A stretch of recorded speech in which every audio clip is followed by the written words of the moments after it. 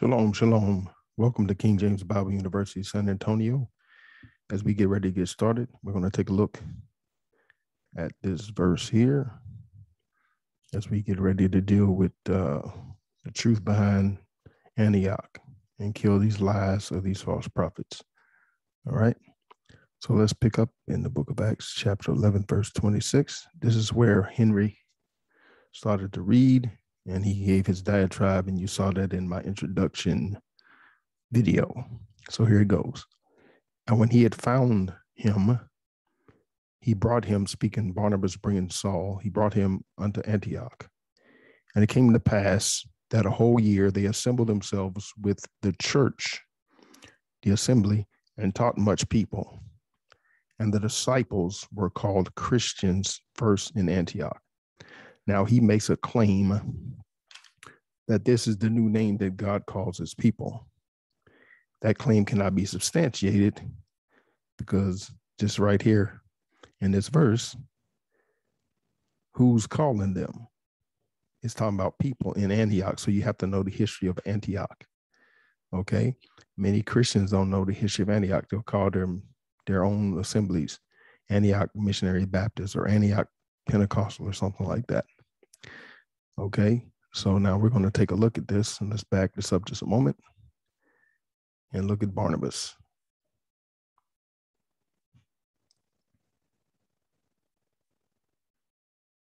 It says, now they which were scattered abroad upon the persecution that arose about Stephen. Remember, after Stephen was killed in Jerusalem, they traveled as far as Phoenice, Cyprus, and Antioch, preaching the word of God to none but unto the Jews only. And some of them were men of Cyprus and Cyrene. These were Hebrews who were there in those lands, which when they were come to Antioch, spake unto the Grecians. We're going to find out who the Grecians in this thing here, preaching the Lord Jesus, preaching the Creator salvation. And the hand of the Creator was upon them, or was with them, and a great number believed and turned unto the Creator. Then tidings of these things came unto the ears of the church, the assembly which was in Jerusalem. And they sent forth Barnabas that he should go as far as Antioch, who when he came and had seen the grace, the mercy of God, was glad and exhorted them all that with purpose of heart they should cleave unto the Creator.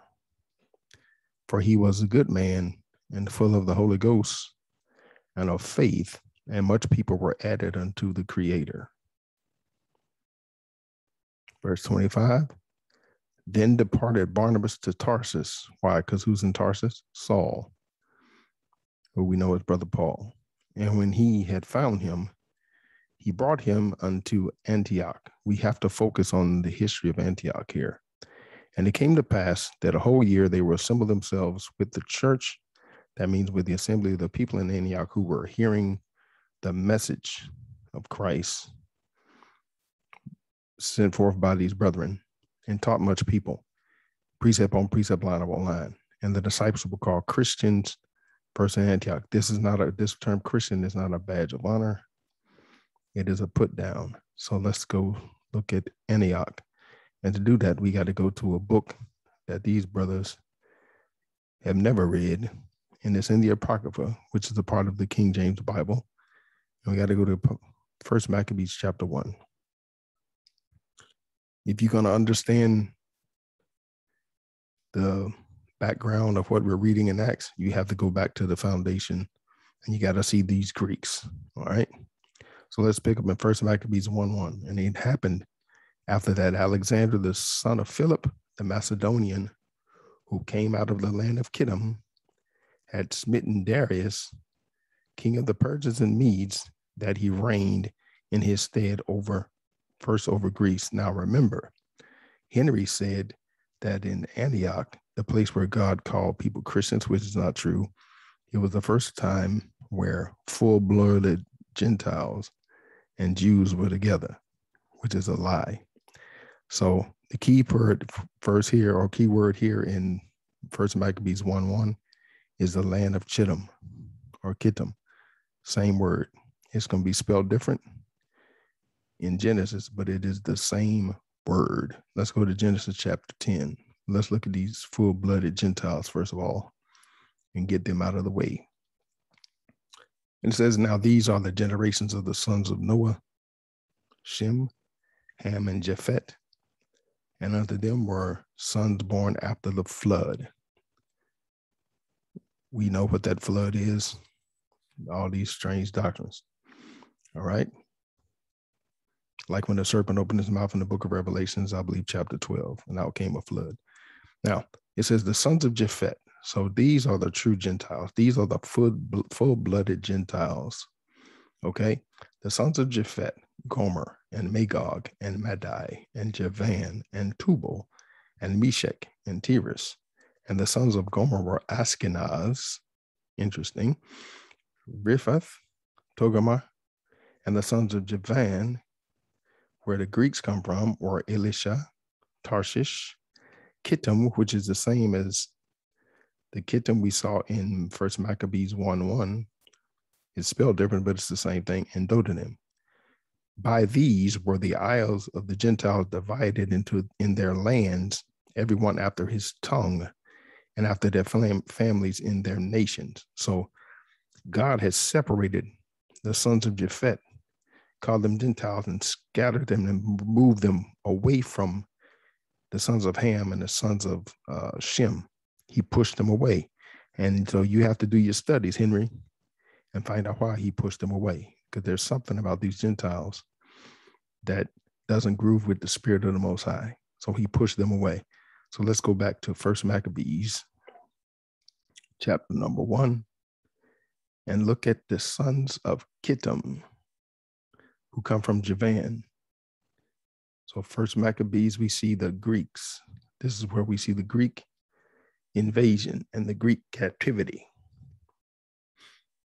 As we read earlier, it happened after that Alexander, the son of Philip, the Macedonian, who came out of the land of Chittim, had smitten Darius, king of the Persians and the Medes.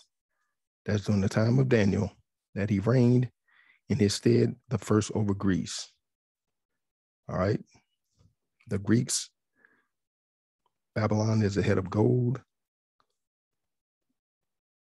The silver is the Medes and Persians. The brass is the Greeks. All right. They pulled these books out of the Bible in 1885 to keep this information away from you. All right. They pulled the bridge out. There's a bridge between the old, what they call the Old Testament, and then in Malachi, Genesis to Malachi, and the New Testament, beginning in Matthew to Revelations. There is no 400 years of silence. The Apocrypha were those books that bridge, those 14 books that bridge the gap. They gave the information. There is no gap theory. That is the fabrication of men. If you want to learn about the Greeks, you got to go to the Maccabees. And so Antioch is based on these people. So we got to read this information. All right. So Alexander made many wars and won many strongholds and slew the kings of the earth, and went through to the ends of the earth and took spoils of many nations, insomuch that the earth was quiet before him, whereupon he was exalted and his heart was lifted up. And he gathered a mighty strong host and ruled over countries and nations and kings, and who became tributaries unto him. After these things, he fell sick and perceived that he should die. Verse 6, wherefore he called his servants, such as were honorable, and they had, and had been brought up with him from his youth, and parted his kingdom among them while he was yet alive. You can go study the Greek empires, you'll know that. So Alexander reigned 12 years, then he died. And his servants bare rule, everyone in his place. And check this out, verse 9, we're going to get to something here about these Greeks. And after his death, after the death of Alexander, they put crowns upon themselves. So did their sons after them many years. And look at this point, and evils were multiplied in the earth. So when the Greeks, the Gentiles, get control, they set up their kingdom to rule over the world and rule over Israel. The children of Abraham, Isaac, and Jacob, it says evils were multiplied in the earth. So the Gentiles bring a multiplication of evils in the earth. Now let's keep reading. Here we come to see Antiochus, or Antiochus, as some say. Verse 10, and there came out of them a wicked root, Antiochus, surnamed Epiphanes, son of Antiochus the king, who had been hostage at Rome. He reigned in the 137th year of the kingdom of the Greeks. Now, during the reign of Antiochus Epiphanes, who was worshipped as a god in flesh by these heathens, it says, in those days, there were out of Israel wicked men. So wicked men in Israel joined these Greeks, who persuaded many, saying, let us go make a covenant with the heathen. The heathen are the Greeks, the kingdom of the Greeks, led by Antiochus. So there's wicked Israelites who said, come, let us make a covenant with the heathen that are round about us. For since we departed from them, we have had much sorrow. So this device pleased them well. Then certain of the people were so forward, herein, talking about Israel, that they went to the king. So certain Israelites went to the heathen, who gave them license to do after the ordinance of the heathen. So they didn't follow the way of the Lord. They did after the ordinance of the heathen. Now let's go to Jeremiah 10:2 for a minute. Many times brothers are pulled us dealing with this Christmas and all these foolish festivals that the heathen has given us. But let's just hear this verse, Jeremiah 10:2. Thus saith the Spirit of God. Let's back up 10:1. Hear the word which the Spirit of God speaketh unto you, O house of Israel. So he's speaking to Israel, speaking to us. Thus saith the Spirit of God, learn not the way of the heathen, and be not dismayed at the signs of heaven, for the heathen are dismayed of them. The thing we want to deal with is here. One part, learn not the way of the heathen. So when we get back to First Maccabees, chapter 1, we see something. It says, verse 13, then certain of the people, these men who were so-called leaders, these false leaders, they were among Israel. They were so wicked that they went to the king, they went to Antiochus, and he gave them license to do after the ordinances of the heathen. Whereupon they built a place of exercise at Jerusalem, according to the customs of the heathen, and made themselves uncircumcised. So they took themselves out of the agreement, out of the oath in Exodus 19:5-8, and out of the covenant in Deuteronomy 10:12. And what did they do? They forsook the holy covenant. These were Israelites joining to be Gentiles of the mind, and joined themselves to the heathen, and were sold to do mischief. Now, when the kingdom was established for Antiochus, he thought to reign over Egypt, that he might have the dominion of two realms. So from the jump, we know that Antiochus is not a good guy. And we know that Antioch is named after this man, and we're going to prove that to you real shortly here. Let's move on down and see some of the works of Antiochus. Verse 20, and after Antiochus had smitten Egypt, he returned again in the 143rd year and went up against Israel and Jerusalem with a great multitude. So he's attacking Israel, and entered proudly into the sanctuary and took away the golden altar and the candlesticks of light and all the vessels thereof. These are full-blooded Gentiles, Henry, doing this.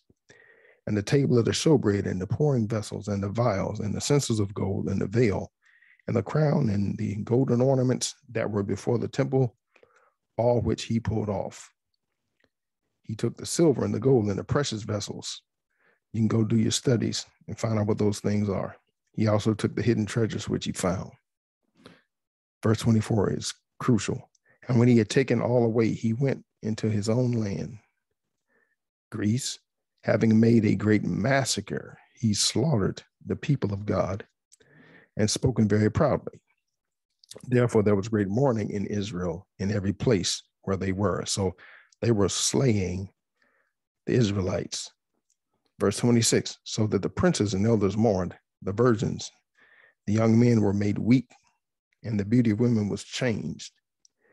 Every bridegroom took up lamentation, and she that sat in the marriage chamber was in heaven. That's why, because the men were destroyed, they were killed. The land was also moved for the inhabitants thereof, and all the house of Jacob was covered with confusion. Confusion. So when we followed the Greeks and the Greeks began to slaughter us, we entered into great misery and confusion. Let's move down.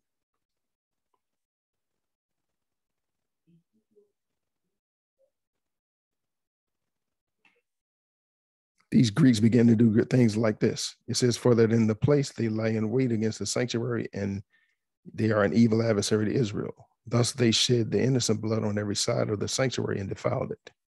They were killing the priests.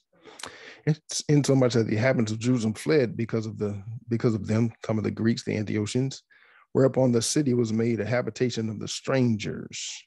The heathens began to rule and became strange to those that were born in her, and her own children left her. Speaking of Jerusalem, her sanctuary was laid waste like a wilderness. Her feasts were turned into mourning, her Sabbaths into reproach, her honor into contempt.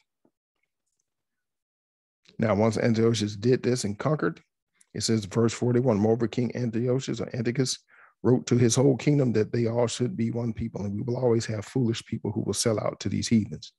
Verse 42, and everyone, this is the law he put in place. And remember, he's conquered the whole world. So he's ruling over other heathens and other folk, and he's now conquered Israel.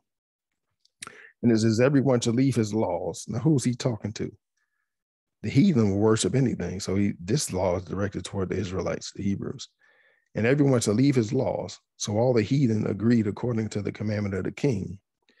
Yea, many also of the Israelites consented to his religion. So when you follow the custom of Antioch or Antiochus, you are following his religion, and then we would begin to be sacrificed. We would begin to follow these devils and sacrifice on idols and profane the Sabbath. For the king had sent letters by the messengers in Jerusalem and the cities of Judah that they should follow the strange laws of the land. Instead of following the commandment of God and the oath of the Most High, we were compelled by force to follow the strange laws of the heathen. What were some of these laws? They forbid burnt offerings, sacrifice, and drink offerings in the temple, and that they should profane the Sabbath and festival days. And they polluted the sanctuary and the holy people. They set up altars and groves and chapels of idols and sacrificed to swine's flesh and unclean beast. And as many of our people followed them, that the Israelites who followed these heathens, should leave their children uncircumcised and make their souls abominable, most hateful, with all manner of uncleanness and profanation. What is the purpose of Antiochus' laws? To the end that Israel might forget the law of God. So it says to the end that they might forget the law, meaning the law of God, and change all ordinances. And here it is. And whosoever would not do according to the commandment of the king, he said he should die. In the self-same manner, he wrote to his whole kingdom and appointed overseers over all the people, commanding the cities of Judah to sacrifice city by city. Then many of the people were gathered unto them, to wit, everyone that forsook the law became Gentiles. So they committed evils in the land. So if you forsook the law, you followed the Gentiles, you become a Gentile of the mind, you'll be known as a Grecian. I'll prove that to you. You'll also be known as an Antiochian. So this is what Antiochus is doing. And this is the root of the city of Antioch and the ways of Antioch. And it says, and they drove the Israelites into secret places, those who wanted to keep the covenant, even whosoever would flee for secure. All right. Now let's move down. It says, now in the 15th year of the month Caslu, in the 145th year, they set up an abomination of desolation. This is what the heathen did.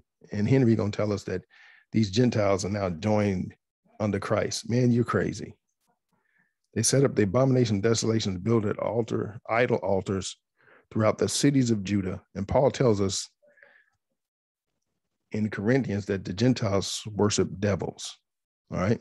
And they burn incense at the doors of their houses and in the streets. And when they had rent the pieces of the books of the law, so their purpose was to destroy the records of the word of God.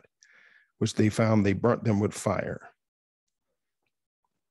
And that's why the Spirit of God moved Ezra to write again. And whosoever was found with any book of the Testament or any committed to the law of God, the king commandment was that he should be put to death. These what the Gentiles did. So if they found you keeping the commandments of the Most High over the ways of the flesh, over the ways of the Gentiles who worship devils, you would be put to death. Thus did they by their authority unto the Israelites every month. So they were killing. Here's an example. It says, at which time, according to the commandment, they put to death certain women that had caused their children to be circumcised. And they hanged the infants about their necks and rifled their houses and slew them that had circumcised them. Howbeit many in Israel were fully resolved and confirmed in themselves not to eat any unclean thing. Wherefore they chose rather to die, that they might not be defiled with the doctrine, the meats, and that which might be profane, that which they might not profane the holy covenant. So they died. And there was great sorrow and great wrath upon Israel. There was great wrath upon Israel, very great wrath. But Henry will have you to believe, brothers and sisters, that God took these heathens who were destroying his people and made them one. He's an unlearned man. Let's move on. Let's check out 2 Maccabees. I don't want to be with you too long. 2 Maccabees, chapter number 4. We're going to deal with Antiochus.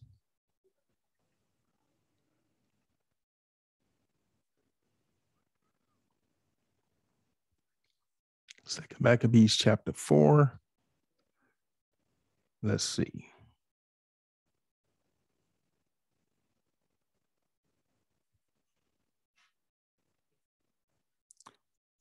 Let's see here. Verse number 7. After the death of Seleucus, who was one of the friends of Alexander the Great, and this word Antiochus comes under from the Seleucian kings.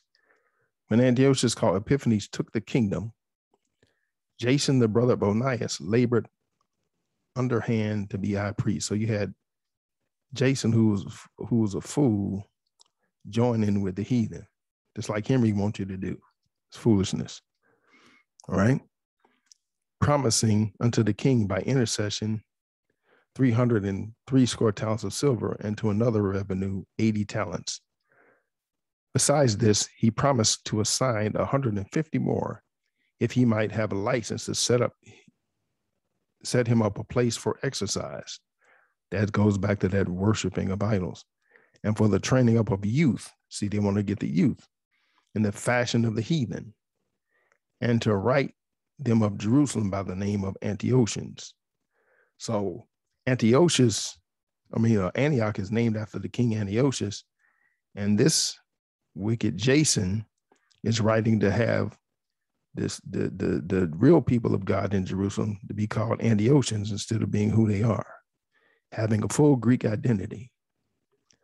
And Henry wants you to believe that Antiochus or Antioch is a place of holiness, and it's not.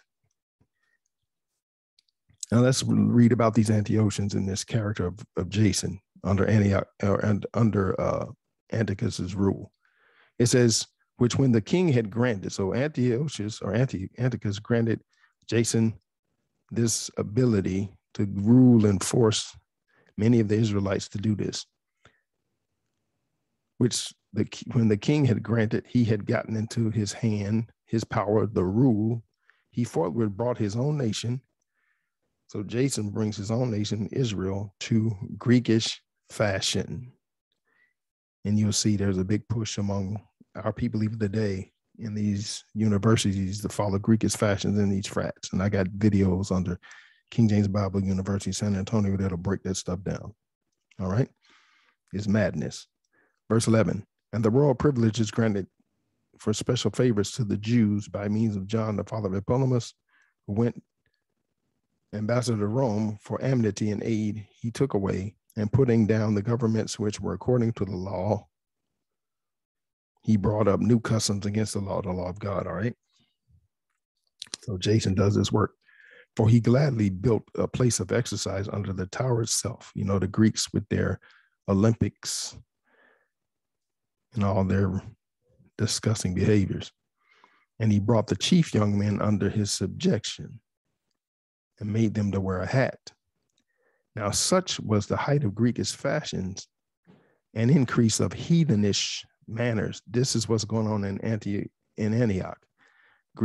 Greekish fashions, height of heathenish manners, through the exceeding profaneness of Jason, that ungodly wretch and no high priest, that the priest had no courage to serve any more at the altar, but despising the temple and neglecting the sacrifices, the sacrifices, what sacrifices we represent?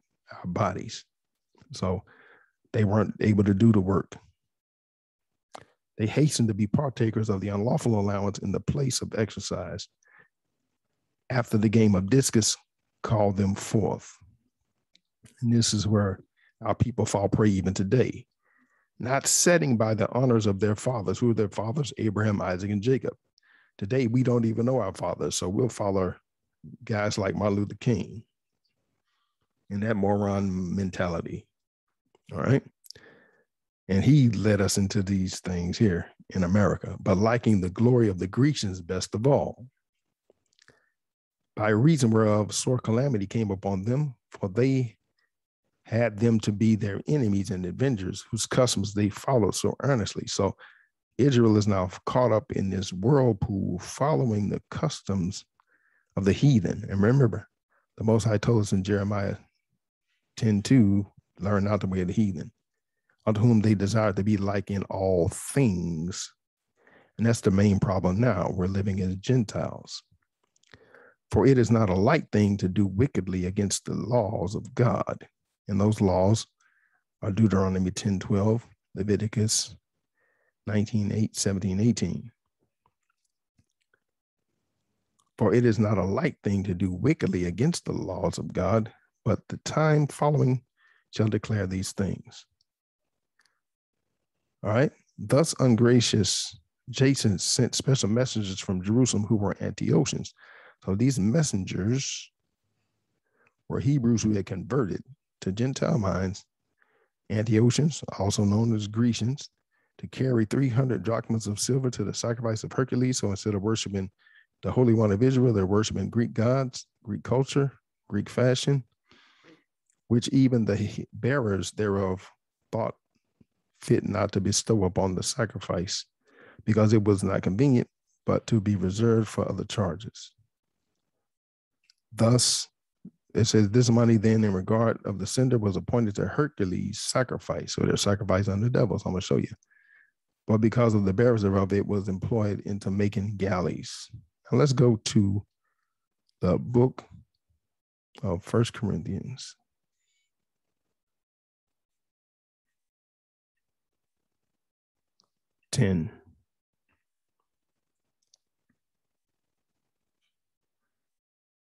Speaking of these Gentiles, these Greeks, and what we got from them. But I say that the things with the Gentiles, the haters of God, heathens, they sacrifice to devils and not to God. And I would not that ye should have fellowship with devils. Ye cannot, Henry, listen here, 1 Corinthians 10:21, ye cannot drink of the cup of the Lord, of the Creator, and the cup of devils. You cannot be partakers of the Lord's table and the table of devils. Okay. Let's go back and look at what the table of these devils. Let's go back to 2 Maccabees chapter 6.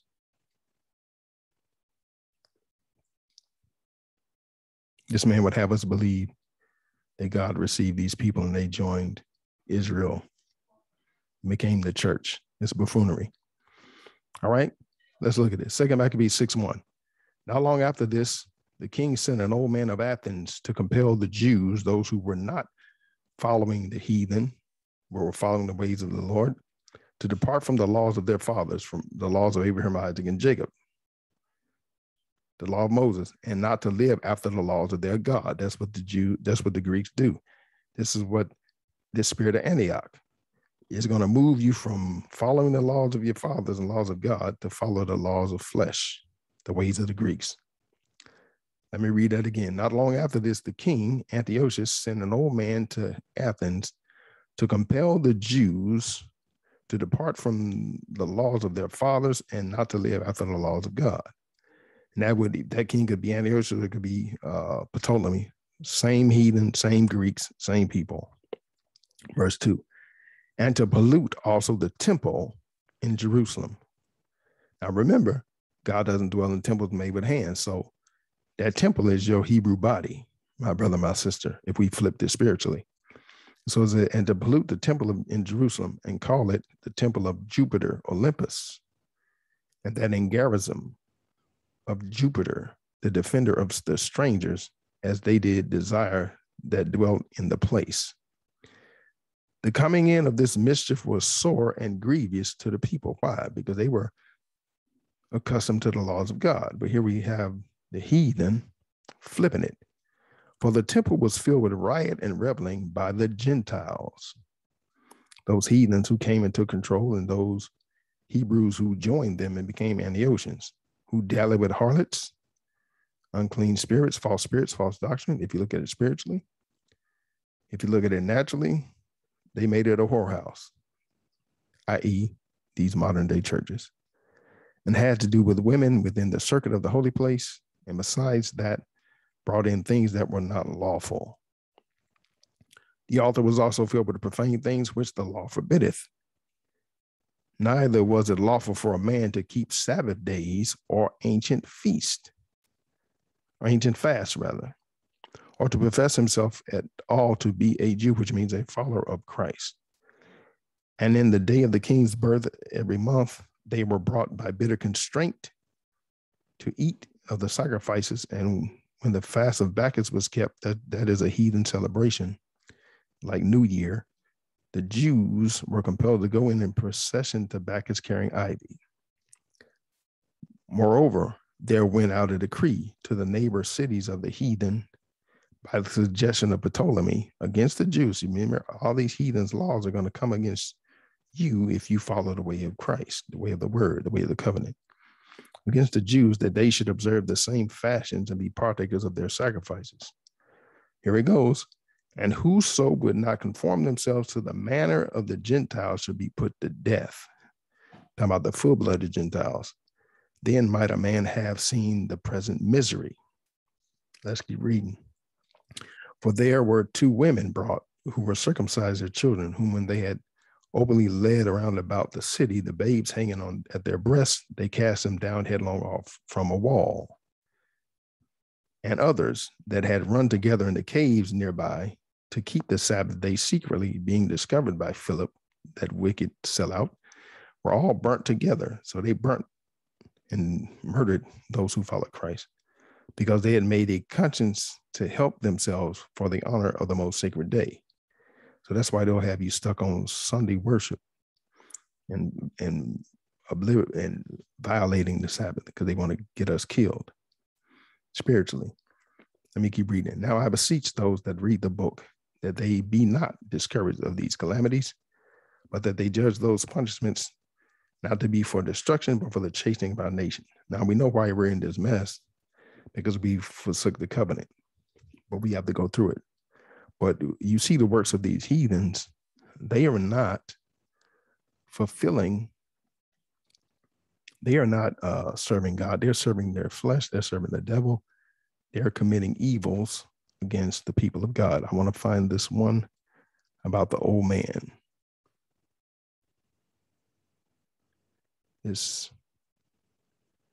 Yeah.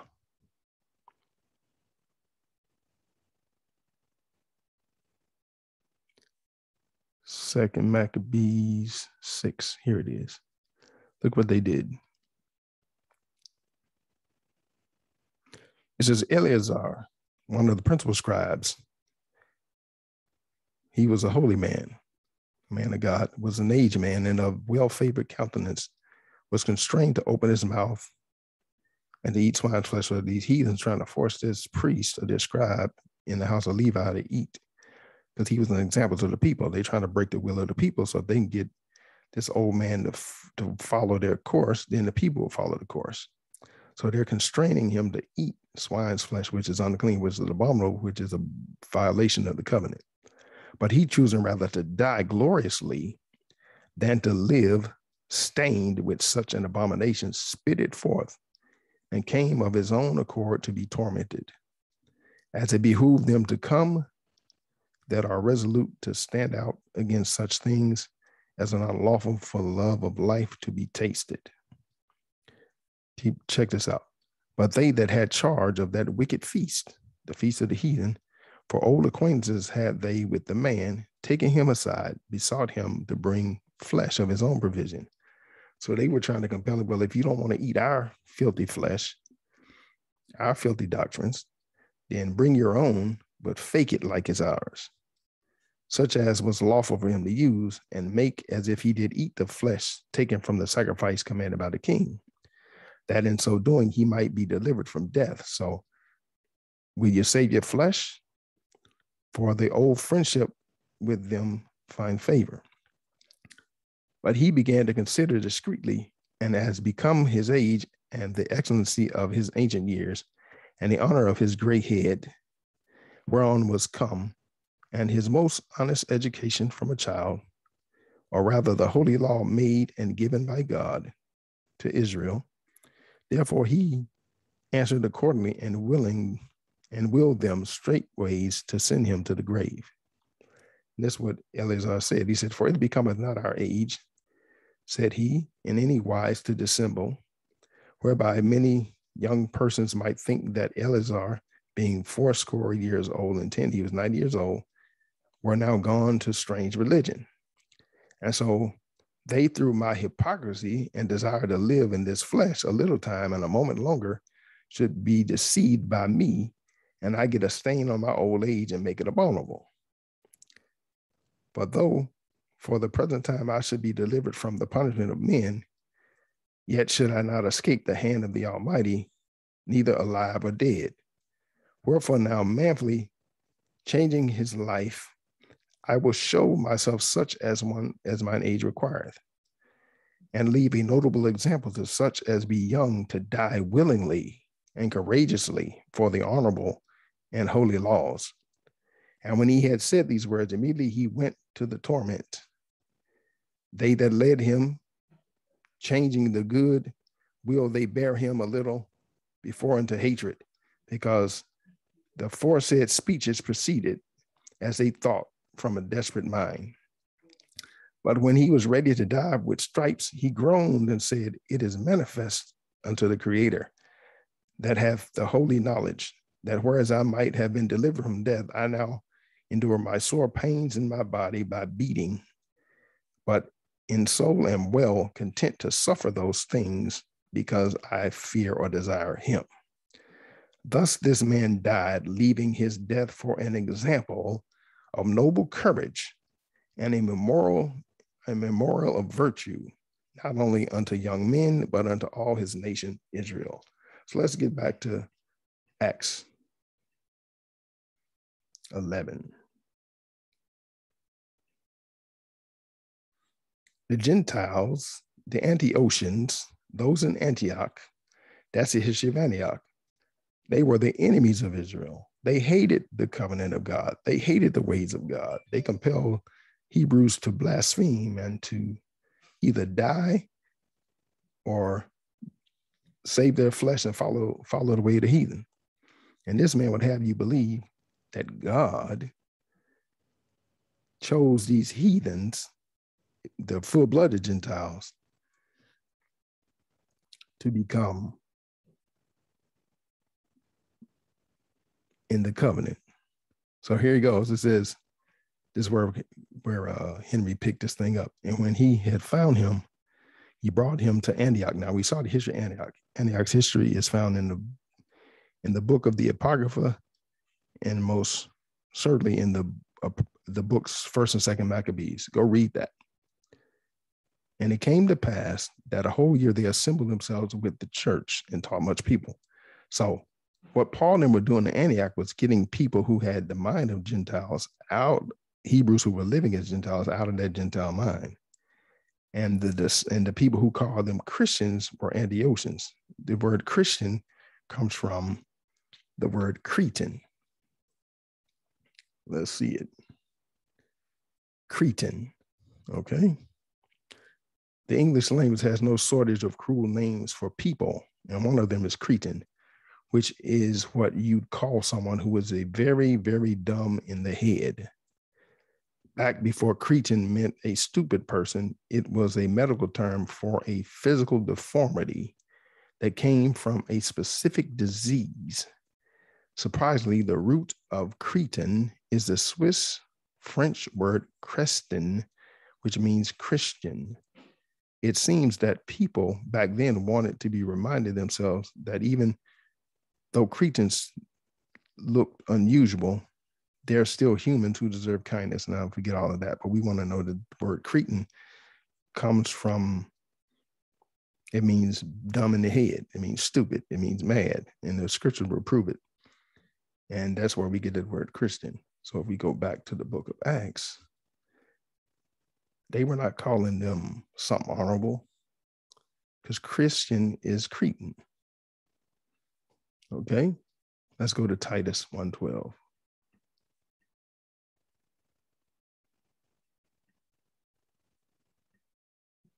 So Henry messing up. It says, one of themselves, even a prophet of their own, prophet of the Cretans, said the Cretans, Christians, are always liars, evil beasts, slow bellies.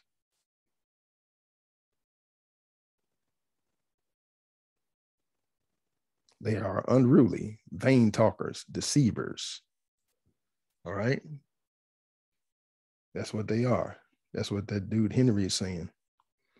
He's a vain talker and a deceiver. They were called Christians because they were putting them down, saying they're stupid for believing the message that the apostles were pushing, that you could leave Greekish ways and come back to your covenant and kill your flesh and die, and your spirit be renewed in the covenant. And that the man Yahushua the prophet came and did the same, being an example to Israel. And that a man should rise from the dead. That's what they were calling them foolish for believing. So when we get to Acts chapter 26, Paul is accused of being the same thing. Agrippa tells Paul, Acts 26:10, then Agrippa said unto Paul, almost thou persuadest me to be a Christian, to be mad. Proof, let's back it up. What was Paul's message? His message was, and he speaks here, whereupon, O King Agrippa, I was not disobedient unto the vision, heavenly vision, but showed first them unto Damascus and at Jerusalem throughout all the coast of Judea, then to the Gentiles. Now, these Gentiles were Hebrews who were living like Gentiles, not the full-blooded heathen sons of Japhet that Henry talking about, because God has never dealt with them. That they should repent, that they should repent, should remember. A full-blooded Gentile was never in a covenant with God, so what can he remember? And turn to God and do the works of repentance, the works of remembrance. For these causes, the Jews caught me in the temple and went about to kill me. Having therefore obtained help from God, I continue this day, witnessing both to small and great, saying none other things than those which the prophets and Moses did say should come. That Christ, which is the word, which is found in Wisdom of Solomon 18:15, should suffer, and that he should be the first that should rise from the dead and should show light or knowledge unto the people and to the Gentiles, the people of God who were living as heathens. All right. And as he thus spake of himself, Festus said with a loud voice, Paul, thou art beside thyself. You crazy man. Much learning have made thee mad. He's calling him a Christian. You're stupid. You're mad. You're crazy.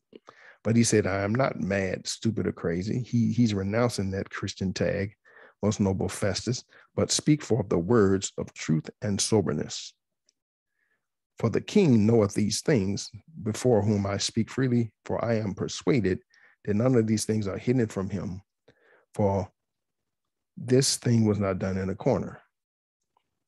Then King Agrippa says, King Agrippa putting a grip on the on Front Street. King Agrippa, believest thou the prophets? Agrippa was familiar with the laws of and the prophecies and the word of God pertaining in the covenant pertaining to Israel. He says, I know thou believest. Then Agrippa says to Paul, you almost persuade me to be crazy like you. So he ain't calling him something honorable. Okay, Henry. So that deals with that point. Let's go. I don't want to be here too long. Let's go to Henry then pulled Isaiah 60. Is it 62? Isaiah 62. Let's pull that. This is where he lies the second time, the big blasphemy. He pulls this verse and he says, and Gentiles shall see thy righteousness, and all kings thy glory, and thou shalt be called by a new name. See, that's the name God called his people, Christians, which the mouth of the Lord shall name. There is nowhere in the Bible where God called his people Christians. Now, this word, let's back it up. It says, for Zion's sake, I will not hold my peace.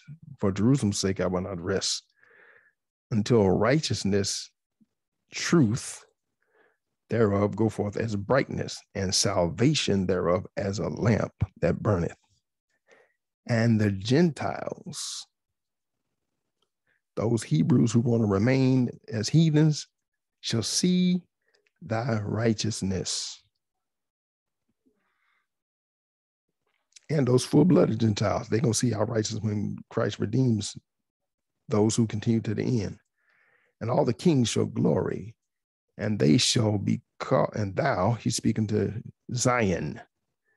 All right, he ain't speaking to Gentiles. He's speaking to Zion. He's saying, in Zion, thou shall be called by a new name. That word name means way.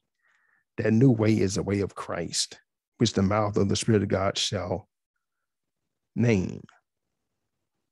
It ain't called Christians. It's the way of Christ. All right. And remember, Henry, and we go to Psalms 147.